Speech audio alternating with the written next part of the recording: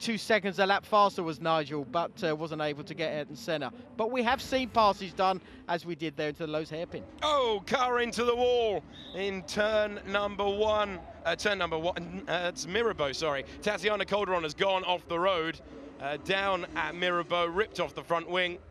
So Tatiana Calderon, difficult day yesterday, taken out by Mick Schumacher.